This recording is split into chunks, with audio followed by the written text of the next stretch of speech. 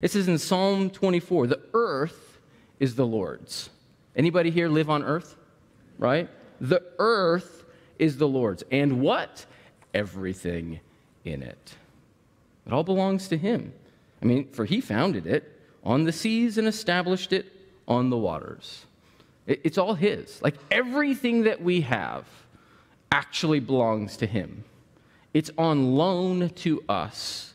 And for those who are followers of Jesus, the call of what we have is to steward our stuff so that we can bring glory to him, we can serve the world, and we can live in a way that we can trust and have confidence that we will have everything we need.